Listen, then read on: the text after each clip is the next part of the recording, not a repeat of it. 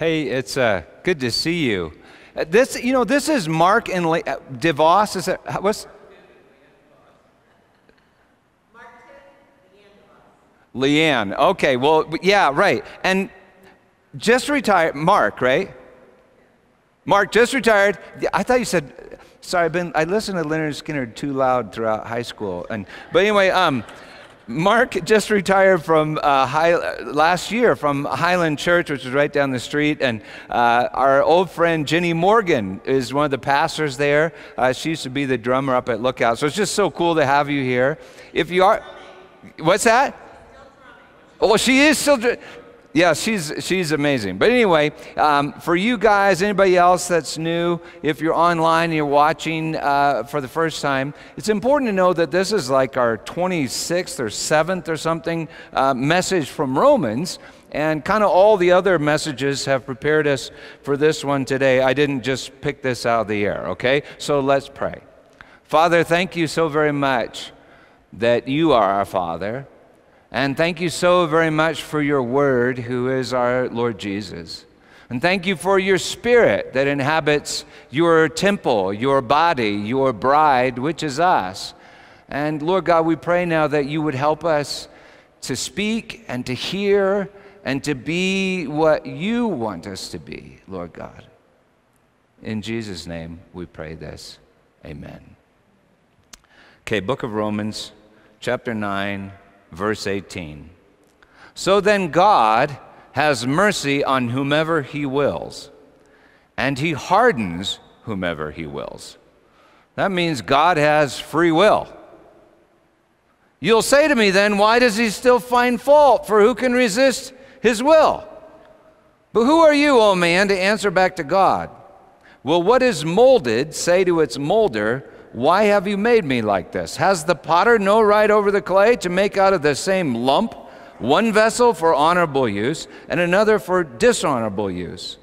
What if God, desiring to show his wrath and to make known his power, has endured with much patience vessels of wrath, prepared for destruction, in order to make known the riches of his glory for vessels of mercy, which he has prepared beforehand for glory?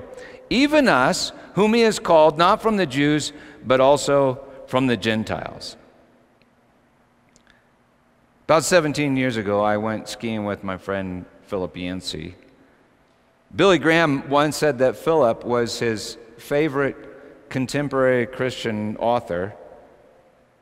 And at the time, I was Philip's pastor.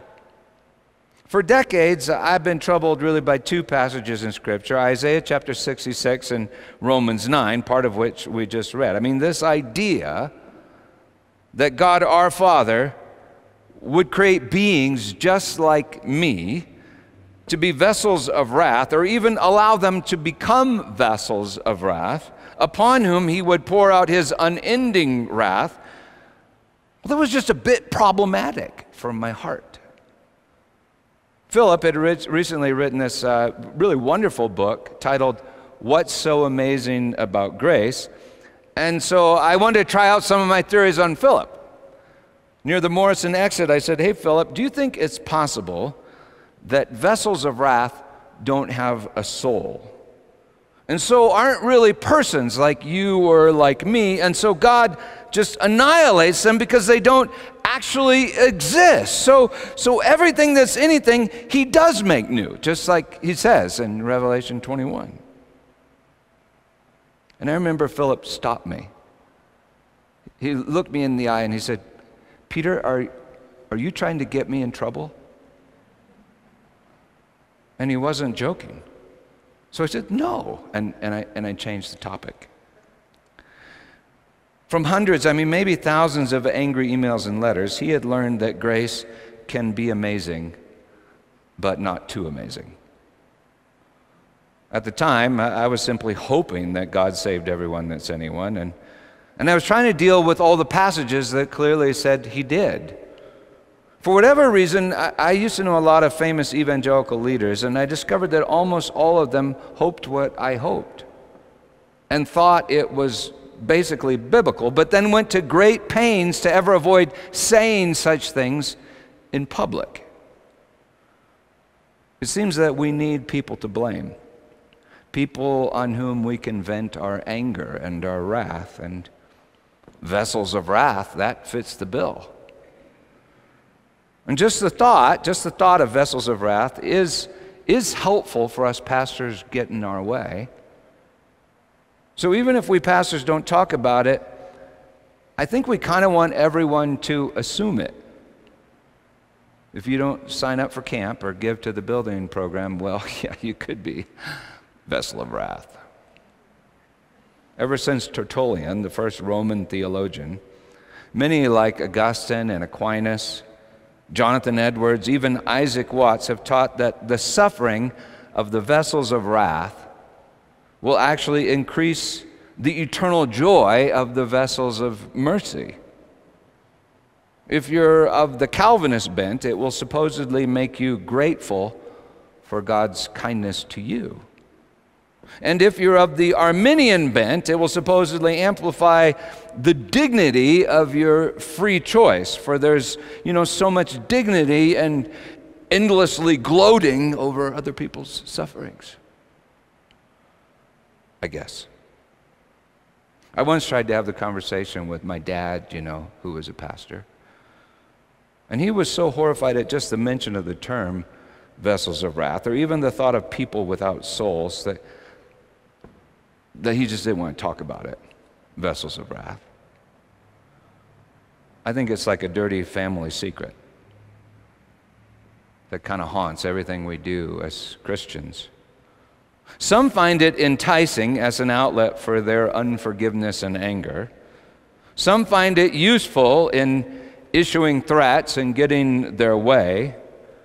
Although it does make people obedient with their words and sometimes with their actions, it sure does make us kind of like doubt the love of God our Father in our hearts, doesn't it? I think it makes us all kind of secretly angry. So what is a vessel of wrath? What's a vessel for that matter? Adam is a vessel. He's an earthen vessel. On the sixth day of creation, God took a lump of clay and made Adam. And then, out of the same lump, Pharama, he made Eve. Paul's going to use this word again in 2 chapters when he writes, if the dough offered as the first fruits is holy, so is the whole Pharama. That'd be a good title for a church. The whole Pharama, the whole lump. And you see, that's interesting because we're all made from the same lump. And according to Paul, Jesus is the eschatos Adam, which makes all of us the eschatos Eve, his bride, who is actually his body, all the same lump. Well, vessels contain stuff, or they don't, which kind of, pisses you off, right? I mean, you go to get the wine bottle from off the shelf and there's nothing in it. Makes you angry. A vessel's real worth is not defined by what it is, but by the empty space within it, which is to contain what it is not. A vessel can be sealed, vessel can be opened, a vessel can be opened at both ends, so that what it contains is always moving, like blood in a blood vessel. 18 years ago, one of the vessels in my heart got full of itself and stopped bleeding. I almost died. My whole body was angry at that one blood vessel, but then profoundly grateful for that one blood vessel once the doctor reamed it out and it started bleeding once again. Well, we're all vessels.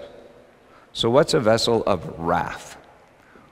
Orge in Greek. Orge is in one word group with words like organ and orgasm. Now, it obviously means anger in places, but it's more than simply anger. It's like the expression of a deep, deep passion. And God has orge. God has wrath. Or at least he had wrath. The wrath of God is like just some pretty wild, crazy stuff. So far in Romans, this is what we've learned.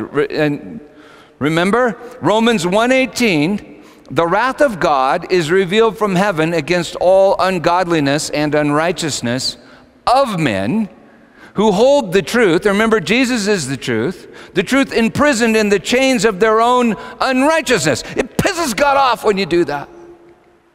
Romans 2:5. With our hard and impenitent heart, writes Paul, we're storing up wrath for the day of wrath when God's righteous judgment will be revealed. Romans 2:8. So for those who are self-seeking about themselves, and don't obey the truth, imprisoned within them, I would suppose, but obey unrighteousness, there will be wrath and fury. But in 3:5, we learned that our unrighteousness actually reveals the righteous judgment of God, which Paul reveals to be like the most important thing that ever happens in the realm of space and time. In 4:15, we learned that the law, which is the knowledge of good and evil taken from a tree in order to justify ourselves, the law brings wrath. And yet God planted that tree, didn't he? In 5:9, we learned that when Jesus gave his life on the tree, it was like heart surgery, a blood transfusion, which saves us from the wrath, just the wrath. Translators often add the phrase of God, but of God's not in the text. See, it's not only God that gets angry. I mean, you get angry, don't you? And sometimes at God. Here in Romans 9, Paul mentions these vessels of wrath. But in 12:19, Paul is going to tell us to never avenge ourselves, but to give place, to make space for the wrath of God. Then he tells us to be kind to our enemies, for it's heaping burning coals on their heads. It's overcoming evil with good. You see, wrath is just like a crazy thing in the book of Romans. And it's a crazy thing in the whole Bible. Places like Genesis 15, Deuteronomy 31 make it clear that God plans for our sin, delivers us over to our sins. He hardens our hearts, even Paul says. And then he even plans his wrath in response to that sin. Just now in our text, Paul wrote, what if God desiring to show his wrath? See, God plans his wrath as if there is an eternal purpose for his wrath, an eternal purpose imposed on temporality. And yet, both the Old Testament and the New Testament are very clear that the wrath of God comes to an end. That's why endless wrath is profoundly unbiblical, as well as just stupid. It would mean that God would be endlessly dissatisfied with his own failure to make people in his image and fill all creation with love. God would be endlessly unsaved from his own anger. Because when you're angry, you want something to change, right? In the Revelation, wrath comes to an end. And it's revealed that Jesus is the end, which I guess is why he lifted his head on the tree and cried, "It is finished." And check this out, in the Revelation, there are bowls of wrath. That's like vessels of wrath. And in the bowls, if you pay attention, is blood. Blood which burns like fire, but is also wine. Imagine that. The very best of wine. It flows like a river from a slaughtered lamb standing on a throne which is a winepress that crushes grapes of wrath, which are vessels of wrath, transforming the blood of those grapes into the wine of God's mercy. So, wrath is like the fluid that love bleeds enthroned on a tree in a garden. And check this out, all you vessels, you earthen vessels, every weekend you come here to drink blood that is wine. In other words, wrath that is mercy. So anyway, Paul writes, what if? He's not even saying that this is the case, but what if God, desiring to show his wrath and to make known his power, has endured with much patience vessels of wrath prepared for destruction? Which raises another fascinating question. Who prepares these vessels for destruction? Paul tells us that God himself prepares the vessels of mercy beforehand a word that's only used one other place in the New Testament by Paul. He prepares these vessels of mercy beforehand, at least before the vessels of wrath are prepared for destruction. God prepares vessels of wrath beforehand as if those vessels are eternal, but vessels of wrath, vessels of mercy beforehand as if they're eternal. Vessels of wrath are prepared for destruction in time. You know, according to Scripture, all that God does endures forever. Ecclesiastes 3, wisest man ever lived, Solomon writes this: whatever God does endures forever. So are you something God does? Then listen closely. Nothing can be added to it, nor anything taken from it. That which is has already been. That which is to be already has been. And God seeks what has been driven away. Or maybe that which is imprisoned, like truth, in my own body of unrighteousness. Well, my point is that maybe God does not create these vessels of wrath so much as allow them to think that they have created themselves, which means that ultimately they are a delusion. They're the product of a lie. And weirder still, it's not even clear whether or not it's God's wrath that's in these vessels or on these vessels or is these vessels, are these vessels. For God has, did you hear that? Endured these vessels.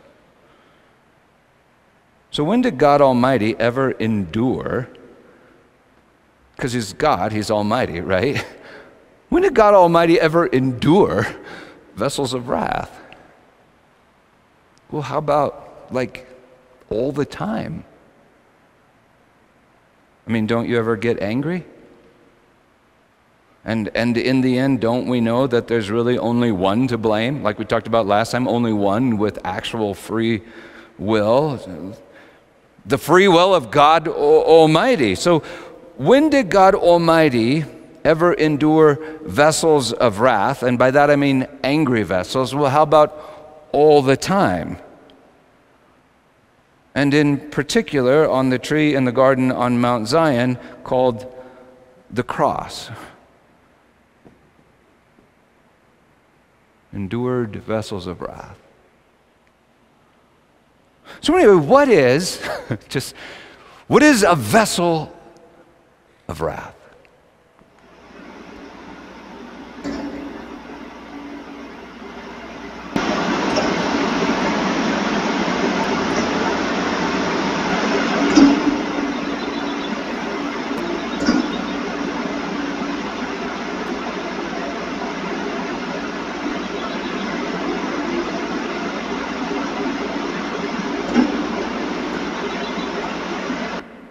We'll stop there. This video could go on for hours. I posted this little video on my Facebook page this last week, so you may have seen it. For months this spring, as I prepared messages on Romans, wondering about the nature of the old man and the new man, the false self and the true self, the tupos and the Superman, I had to endure this angry bird. And it kind of made me angry. At first, we couldn't figure out what the incessant banging was, for, you know, we'd find nothing when we'd walk into the kitchen where the banging came from. Nothing would be there. But one morning, Susan saw this bird hit the window and fly away. Then she noticed, like, blood and bird goo smeared all over the window. And then we realized that if we stood still, about 10 feet from the kitchen window, this bird, a robin, would just keep flying into the window. Over and over and over and over every morning, sometimes for hours on end. Bang, bang, bang, bang. We stack things in front of the window. We tape scary things to the inside of the window. But this bird would perch on her sack of baskets and chairs and just keep flying into the window. I mean, we really wondered, is that bird insane? Is it possessed? Who or what made this bird so angry? Finally, my daughter Elizabeth did some Google searching and discovered that in spring, when male robins are like all jacked up on testosterone, which I kind of relate to, but when that happens, They'll sometimes see their reflection in a window and think that this reflection, which they produce just by looking at the window, they will think that this image is a competitor. They don't realize that this enemy isn't a real threat, but actually an image of themselves, created by themselves, and then judged to be a threat while jacked up on testosterone and ego. See, the male robin wants to be king of all he would survey, and so he will attack other birds to make them go away. But no matter how often he flies in the window, he can't make his own reflection go away. Every time he looks back, there it is, once again. Our robin tried. He tried for like 2 months. According to Elizabeth's research, they either kill themselves or they give up when testosterone levels drop in late spring. But all they really need to defeat the enemy is repentance. That means get a new mind. Surrender the bird brain and submit to reality. They need to be saved. Not from other birds, but from their own judgment.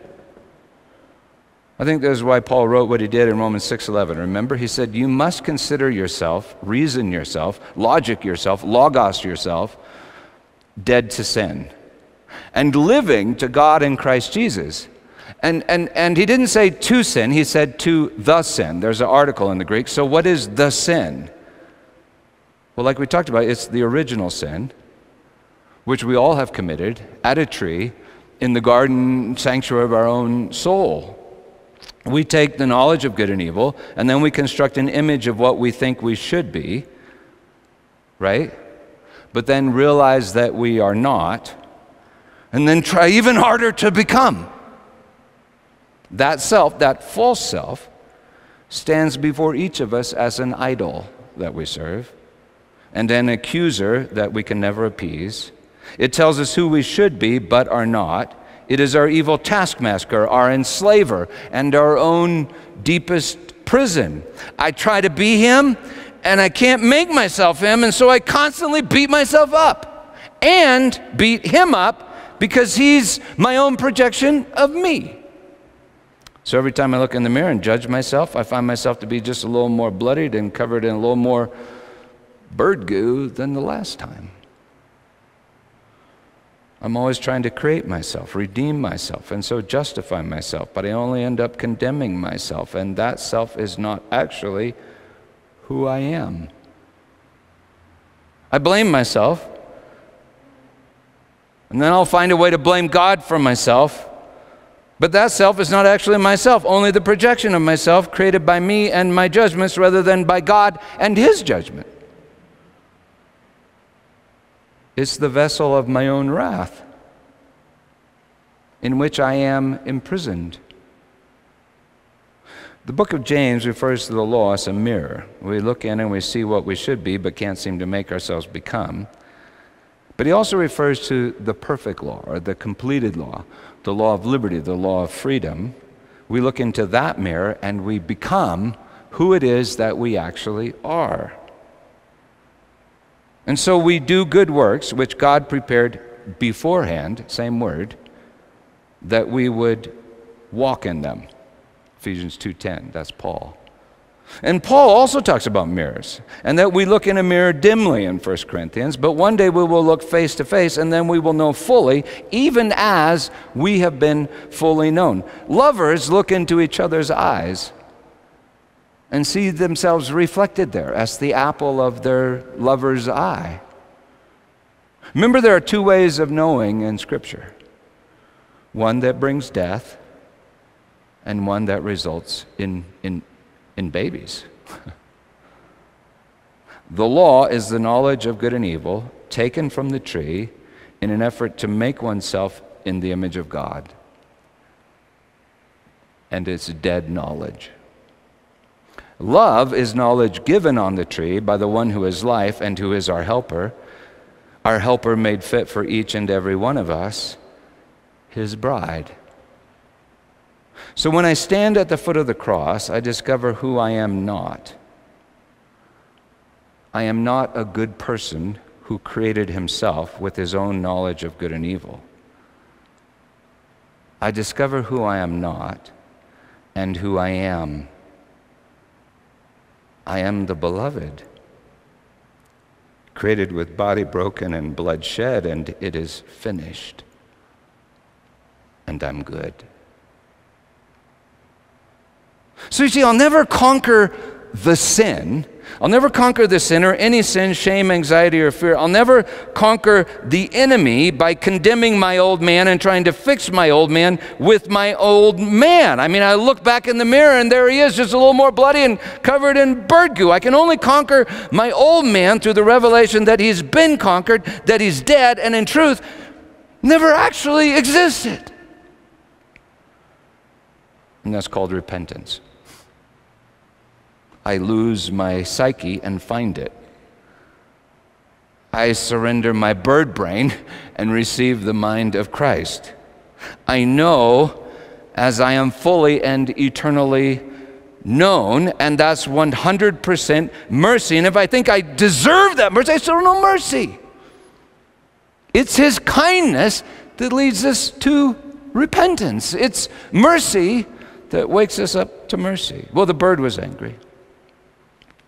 And I was angry at the bird, but I didn't have the ability to bring an end to all that anger.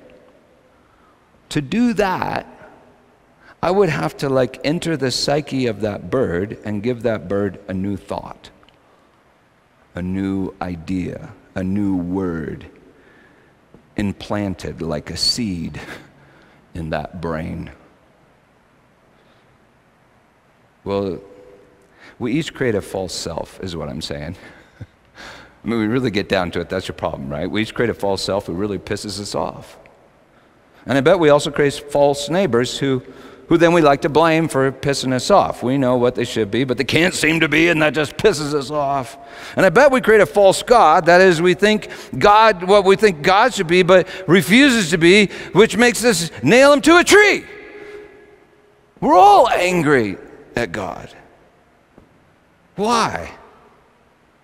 Well, because we think our judgment is better than God's judgment. That's what sin is, right? Isn't it? We think our judgment is better than God's judgment because we got a little knowledge of good and evil somewhere along the line. Remember how Adam and Eve took knowledge of good and realized they weren't good? And so cover themselves. They blamed themselves. And then remember how Adam blamed Eve. And then remember how Adam blamed God for making Eve. You made her, God. He followed the blame train. I think we're supposed to follow. He followed the blame train like we all follow the blame train, like we spoke on last time. In the end, there's only one to blame, the free will of God, who is the judgment of God. We all follow the blame train until we end up back in the garden and realize that there's only one to blame. And he has no faults. And he's not blaming us. Which means everything is going according to plan. Which means all of our anger is about nothing but the revelation of mercy. Mercy, which isn't nothing, but is actually the only something. Everything that's anything is mercy. We were created out of nothing. Everything that's anything is mercy. It's grace, even and especially us. We come back to the tree and all our anger turns into something else entirely. Romans 9:20. Who are you, O man, to answer back to God? Maybe you're his kid. Predestined to freedom as he is free, to be free as he is free. Will what is molded say to its molder, why'd you make me like this? Well, has the potter no right over the clay to make out of the same lump for one vessel for honorable use and another for dishonorable use? What if God, desiring to show his wrath and to make known his power, has endured with much patience vessels of wrath prepared for destruction, in order to make known the riches of his glory for vessels of mercy, which he has prepared beforehand for glory, even us, whom he has called, not from the Jews only, but also from the Gentiles?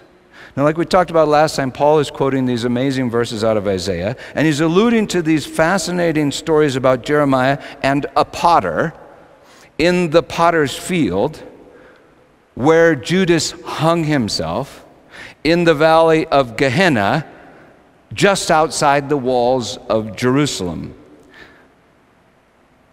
In Jeremiah 18, God tells Jeremiah to watch this potter making a pot. That's an earthen vessel.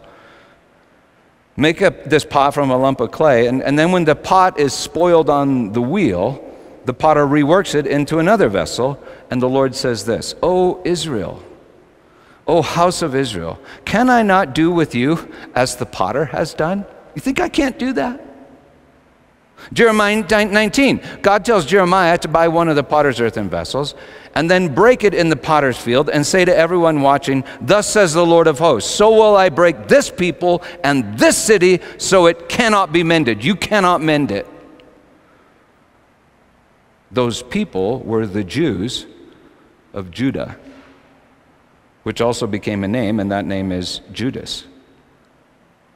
And that city was Jerusalem, which people have built time and time again, and it keeps getting destroyed time and time again, but then it comes down new and forever new from God. Jeremiah 31, "I was their husband, declares the Lord," husband to Israel. "But then, after those days, declares the Lord, I will put my law within them. They shall all, and he's talking about people that have been dead for a long time, they shall all know me. For I will forgive their iniquity and remember their sin no more. The city shall be rebuilt, and the measuring line shall go out further. The whole valley of the dead bodies and the ashes." That's the valley of Gehenna, sometimes translated hell. "The whole valley shall be holy to the Lord." Hell will be swallowed up by the New Jerusalem, the kingdom of heaven, according to God in Jeremiah. And check this out. When the city comes down, it will be constructed with living stones, filled with glory, and one of the foundation stones will apparently be Judas. Not because he chose, but because God chose Judas and Judah and the Jews. You see, apparently, God can do things that we cannot do. And one day we'll know it because we will be known by him, our Creator. So anyway, maybe a vessel of wrath is a vessel upon which God exercises wrath by destroying it and then making it new. You know, broken pottery will eventually turn, I was a geology major, eventually turn back to clay and then can be made again into an earthen vessel, a pot. Or maybe a vessel of wrath is a vessel upon which God exercises wrath by making it new. That's what the potter did with the lump of clay on the wheel, and according to Scripture, well, you are a pot on that wheel right now, being created right now. Maybe a vessel of wrath is a vessel that's empty. That ticks me off. I mean, maybe it's empty of what? Love, joy, peace, patience, kindness, good, faith, gentleness, temperance. Maybe it's empty of faith, hope, and love. And so what is it full of? It's self, full of pride, which is a ridiculous illusion. It's a dream that turns into a nightmare. Maybe it's empty of mercy, which means it's full of anger. Maybe it's empty of reason, which means it's a stupid, angry bird. Maybe God destroys that vessel of wrath by emptying it of wrath and filling it with mercy. And check this out. God is mercy. Hesed in Hebrew. That's relentless love. Calvinists will argue that some people need to be vessels of wrath so that other people, that is themselves, will be grateful for mercy for themselves. Arminians will argue that some people need to be vessels of wrath so that other people, that is themselves, will display the glory of human dignity because they have freely chosen mercy and so saved themselves. Paul is saying that each of us by nature, this is Ephesians 2, are children of wrath or vessels of wrath, predestined to become vessels of mercy, such that one day we would know mercy, for we've been known by mercy, and so freely choose mercy, who is our helper and our husband, and the deepest longing of our collective soul and our individual souls. Next verse. As indeed he says in Hosea. Remember, Paul's just going through the Old Testament, bang, bang, bang. Those who were not my people, sounds like a vessel of wrath, I will call my people. That sounds like a vessel of mercy. And her who was not beloved, or no mercy as it appears usually translated in the Old Testament, her who was not beloved, that has to be a vessel of wrath, right? I will call beloved. That's definitely a vessel of mercy. And in the very place, topos, where it was said to them, you are not my people, there, in that place, they will be called sons of the living God. Now, hopefully remember that the prophet Hosea, whose name means salvation, was commanded to marry Gomer the harlot. Why? So that Hosea would know what it was like for Yahweh to be married to Israel. And then he's commanded to name one of his children No Mercy. For, quote, I will no more have mercy on the house of Israel to forgive them at all. Then he's commanded to name one of his children Not My People, which is equivalent to calling all of Judah a bunch of illegitimate bastards. For you are not my people, and I am not your God, says the Lord. But then God says that he will take his whoring bride Israel into the wilderness, and he will romance her there by making a door of hope. And he will betroth her to himself in faithfulness, and Israel will know the Lord. Then in Hosea 2:23 he says, and I will have mercy on no mercy, and I will say to not my people, you are my people, and he, Israel, shall say to me, you are my God. And in that very place, that very moment of space and time where they experience rejection and wrath, in the very place where it was said to them, and we don't know who says this to them exactly, you are not my people. In that place, you see, those places have a purpose. And in the very place where it was said to them, you are not my people, you will be called sons of the living God. And notice that the order isn't reversed. I mean, it's not my people before people, not people before not my people. It isn't reversed, as if it's critical to experience at least, rejection in moments in time in order to know what it is to be chosen for all eternity. And in the very place, topos, which sounds a whole lot like tupos, right? And remember when we talked about the tupos, Romans chapter 5? We learned that the first Adam, the old Adam, was a tupos, an imprint of the eschatos Adam, the Superman. An imprint of the eschatos Adam in a lump of clay. And hopefully you all remember how that imprint in the clay then was like the knowledge of the good in the form of the absence of the good, right? Because this is the good, and this is knowledge of good in the absence of good. Or knowledge of life, but experienced as death. Or knowledge of what I should be, but I cannot seem to make myself. A knowledge of Jesus in the form of the absence of Jesus. You see, the tupos is a vessel of wrath. And that would mean that every vessel of wrath is a pattern created by the ultimate and eternal vessel of mercy, Jesus Christ our Lord. And yet every vessel of wrath is still prepared by us in space and time. Hopefully remember how the tupos grew in Romans chapter 5. The law came in, knowledge of good and evil came in to increase the trespass, which does what? It increases the tupos, the body of sin and death.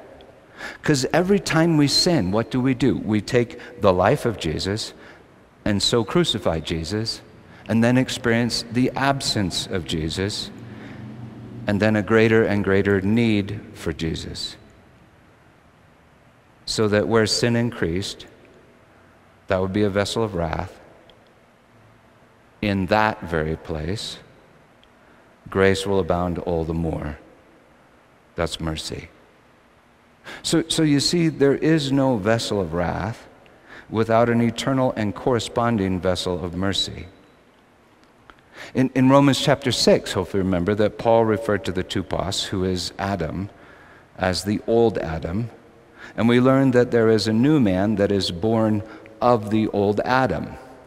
And that Adam is somehow also the eschatos Adam, that is the eternal Adam implanted in the old man like a baby in a womb. That's a baby begotten from above, growing in space and time, fixing to be born out of space and time into the age to come, eternity. I know that all sounds crazy, but I didn't write the Bible, so just deal with it. Next verse. And Isaiah, which means Yahweh is salvation, cries out concerning Israel. Though the number of the sons of Israel be as the sand of the sea, only a remnant of them will be saved. For the Lord will carry out his sentence upon the earth fully and without delay. And as Isaiah predicted, if the Lord of hosts had not left us offspring, literally sperm, or more literally a sperm, because according to Paul in Galatians, it's a sperm, the promised and indestructible sperm, Jesus. If the Lord had not left us a seed, we would have become like Sodom and become like Gomorrah. And we've talked about that. God even makes them new. But hopefully remember that Isaiah sees the Lord high and lifted up in Isaiah chapter 6. Remember that, right? And the Lord tells Isaiah to preach a burning word, a word that will burn Israel down to a remnant, and then burn the remnant even further down to a stump. And then God says, the stump is the holy seed, sacred sperm. And through that seed, God redeems not only all of Israel, but all creation.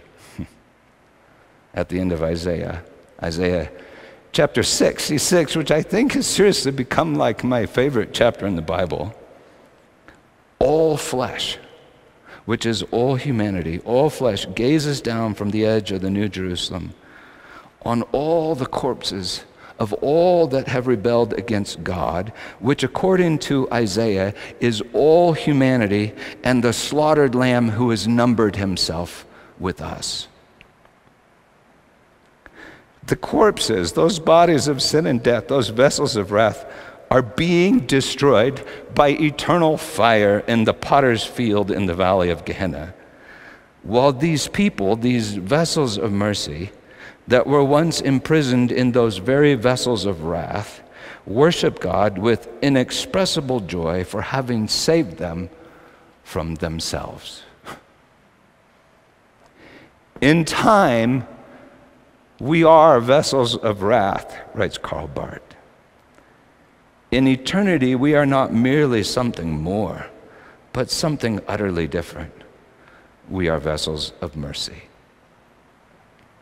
And now I need to tell you a story that you'll probably find hard to believe. But for me, it's an experience that I seriously cannot unbelieve because it was just so real at the time.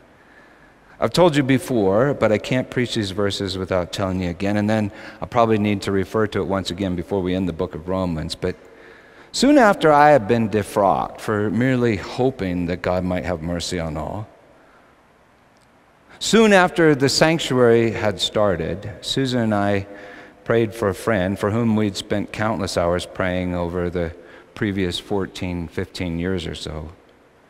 She'd been raised in the occult and ritually wed to the evil one. But God had done some utterly amazing and miraculous things to show her very clearly that she was actually his bride and not the mother of death, but the mother of the living. There's a word for that in Hebrew, Eve.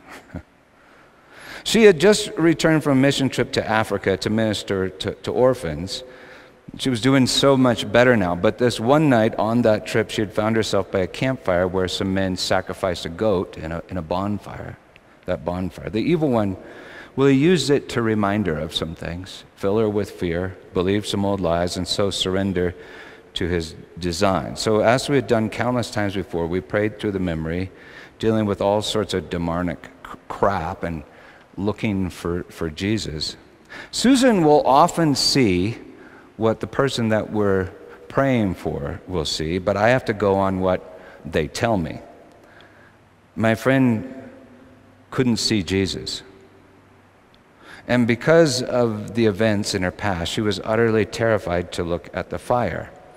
that very topos, that very place in particular. It was there that she had been told by evil people that she was not beloved of God, that for her he had no mercy. So she felt frail, like a dry leaf driven by the wind. Finally, I just suggested, just look in the direction of the fire. And then I remember she said, well, I don't see him. And then, wait. Jesus is standing in the fire. He motioned to our friend, revealing that she had something she was hanging on to that he wanted her to surrender to him. And so in the vision, she, and then acting it out, she handed it to him, standing there in the fire. And then I remember she looked at him and she said, but I'm still really angry. I'm just really angry. She was angry at herself, that she had been so fragile and easily deceived. She may have been angry at me, because I often don't know what to do in these situations. And she was definitely angry at God. She knew him now. She had witnessed his power. And so there was no denying he had let this all happen. Like her life up to that point. And he had let it happen. He had let it happen. She was angry at God's judgment, and that was her judgment. I'm really angry, she said. And then I remember I just blurted out, well, I'm angry too. If there was a year in my life when I felt most faithful to God, done what I was asked, regardless of the consequences, it had been that year. The year that my church blew up.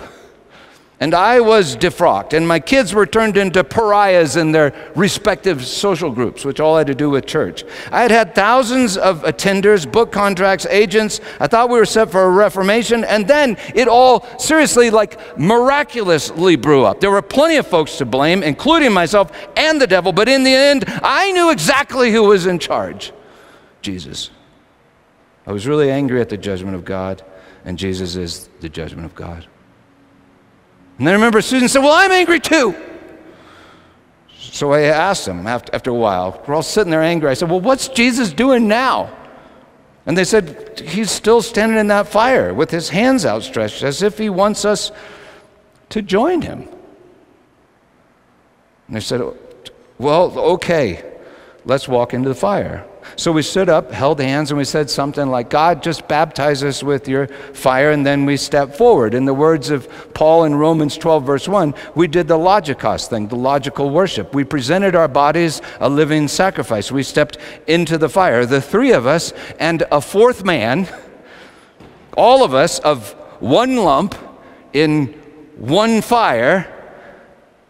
After time, just standing there, because, I don't really know exactly what's going on, I said to my friend, well, what do you see? And I remember she turned to me and she said, you're ugly. And I said, I know, but I mean in the vision.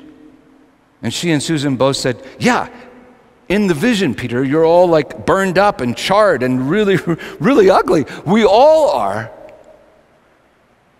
I kind of didn't know what to say at that point. The pause was longer than I wanted it to be. And then Susan said, Peter, ask Jesus to blow on us. I did. And he did. And then I heard my friend just gasp in absolute wonder. And she began to yell, I'm not fragile. I'm not fragile. I'm not fragile. Then she and Susan described what they saw. When Jesus blew on us, he blew the ashes away from our skin, revealing these bright, white, indestructible, and eternal beings within. We were eternal vessels of mercy, hidden in and born from vessels of wrath which we had prepared for destruction in time, and yet they had been the very imprint of eternity. Where sin had increased, grace, eternal grace, had abounded all the more. And so we had come to know about evil, but in that very place God revealed the good, and he is the good. And so we freely chose to worship him. And that's good. That's life. That's eternal life. So you see, I don't mean to harp on this, I worry about that sometimes. And maybe after 15 years I can talk a little more freely. But I think it's genuinely diabolical that the church has believed the snake. And so with all our talk of the fires of hell, or our hiding it under the rug, or however we use it, we've actually taught people to run from the judgment of God, when the judgment of God is salvation. Before you know it, you will see Jesus.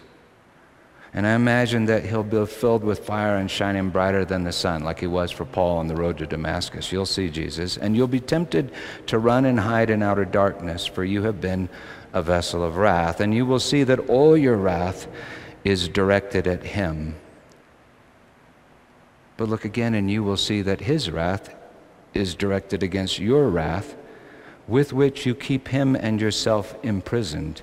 Him, because he has descended into your prison of unbelief and anger as a seed of indestructible hope. His wrath upon your wrath is infinite mercy. All your wrath is the product of attempting to justify yourself and your world. And his wrath on your wrath is the revelation that you have always been justified. It is absolute grace. So before you know it, you will see Jesus. And when you do, don't run from the judgment of God.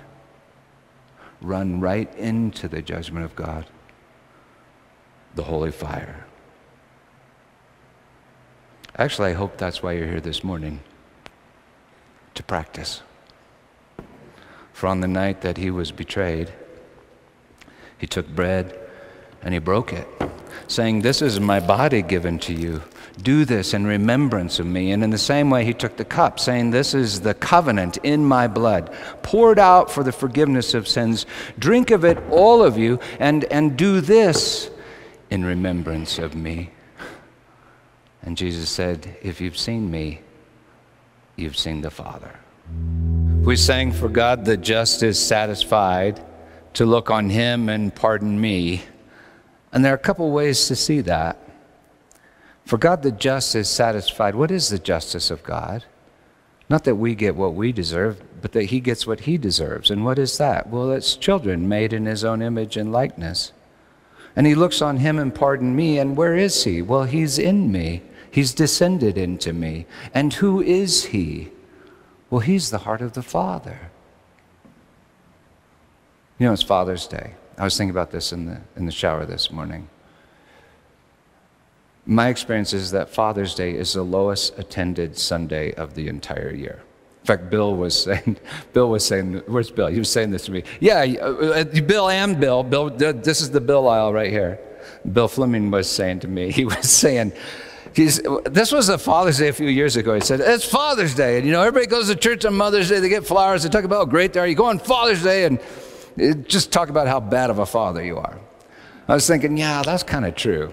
And then I also was thinking, and nobody comes, and I go, well, and that's probably because God is our Father, and this is the crazy thing. We have just said some awful, awful things about our Father. And supposedly we're his bride. Maybe we're a little bit more like a harlot.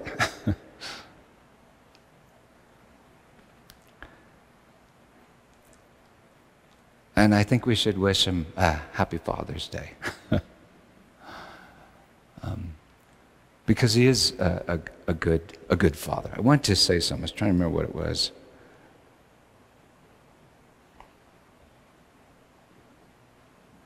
Yeah, I don't know. But the idea that my Father has other children that he endlessly tortures, that is problematic for my heart. And what the church has said about God our Father, it gets me kind of angry.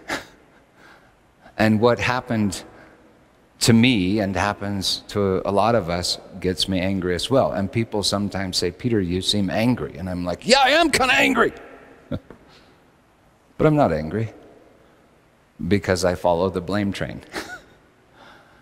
And I realize, well, I can blame myself, but there are things, but if I blame myself, I'm really blaming the one who made me. I can blame other people, but I'm really blaming the one who made him. I follow the blame train all the way back to a garden and to this. So even the fact that we misrepresented God goes back to this, blaming God. And what is it that God says? He says, look, y'all, I wanted to show you something. So why is this world so screwed up? Why are we all so angry? Why is there so much suffering? I think Paul is telling us because Dad wants to show us something. And that's his heart. So, let's just do this together, okay? Close your eyes. And say, Dad, you can just say this silently in your heart. I repent for all the bad stuff I've said about you, the bad stuff I've thought in the depths of my heart. There are times when I've described you as the evil one, but you're not the evil one. You're the good. I think I'm beginning to see it. So, I just want to say, Happy Father's Day. Amen.